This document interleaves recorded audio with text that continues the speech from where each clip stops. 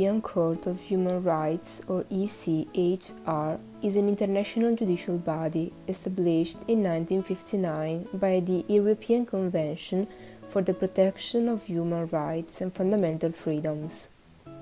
The E.C.H.R. was created to ensure the application and respect of these rights and freedoms.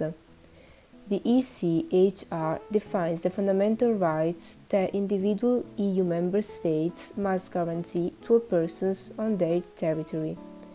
The E.C.H.R. protects the fundamental rights of man, the right to life, respect for freedom of expression, thought and worship.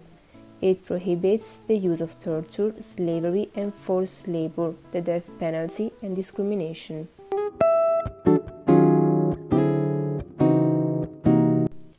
Article 10 protects your right to have your opinions and to express them freely without government interference.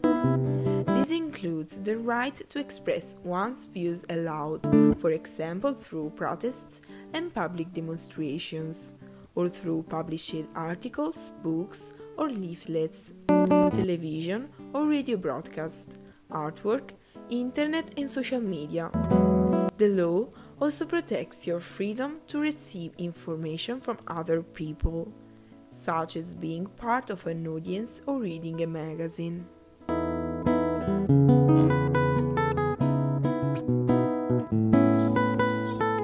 This right is particularly important for journalists and other people working in the media. They must be free to criticize the government and our public institutions without fear of prosecution. This is a vital feature of a democratic society. But this doesn't prevent the state from imposing restrictions on the media to protect other human rights, such as a person's right to respect for their private life.